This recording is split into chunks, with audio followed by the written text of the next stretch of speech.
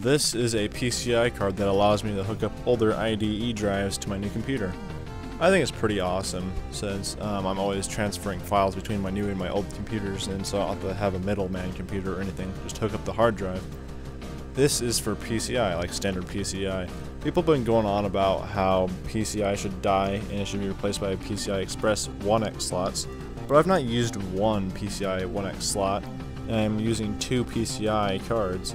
So I think PCI is way more useful than PCI 1X, but of course 16X is for video cards and stuff like that, so that's obviously gotta stay.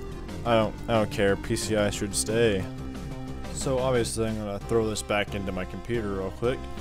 Well, I do 4 times the speed video super fast, yes. And then I'm gonna plug in the first victim, which is a Mac Store hard drive. I think it's either 7 or 14 gigabytes.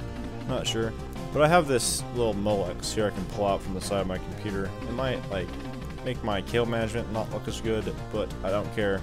Usability over aesthetics for sure. But this specific drive is not formatted. I stopped to format when it was formatting once. It does work, but right now it's just not formatted, so I'm just gonna skip on to the next one, which is this other Mac Store right here.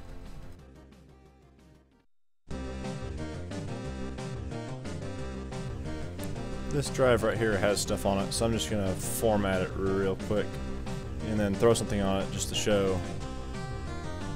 So the format is now complete, and to just demonstrate this card's data transferring capabilities, I'm going to throw on my emulators from my bigger hard drive onto this, and we'll see with this little close-up here of how fast this actually goes. About 40 megs or 30 megs, somewhere around there, per second. So now it's time for this thing's real test. The Western Digital Caviar 21200 is still on the sled for the 486. And this is the drive that I'll be probably transferring most often to for older games and stuff, just so I don't have to get the floppy disks out and all that. So let's see how well this controller handles this drive.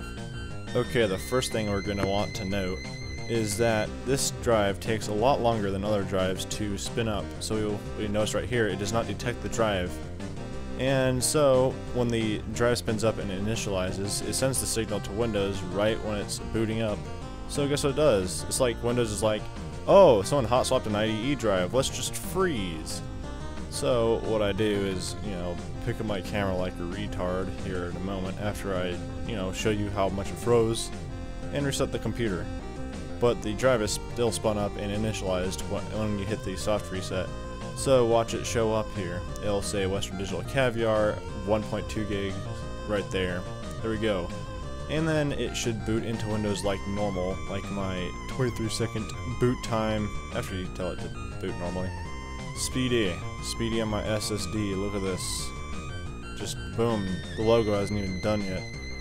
Another showing off with the SSD. I think it's super speedy. So the computer reads the drive and you can transfer files. Look at all this DOS junk. Isn't it just beautiful? So this Chasm game is obviously not a DOS game, but I'm just going to move it here just to prove a point.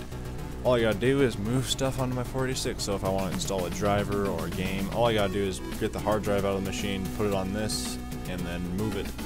And I don't have to deal with any of the other secondary computers and floppy disks and flash drives and all that baloney. Just gotta move it directly over. And it can delete stuff too. Voila. So that is the IDE controller for the PCI. Works pretty good, and I would recommend getting one for transferring old files.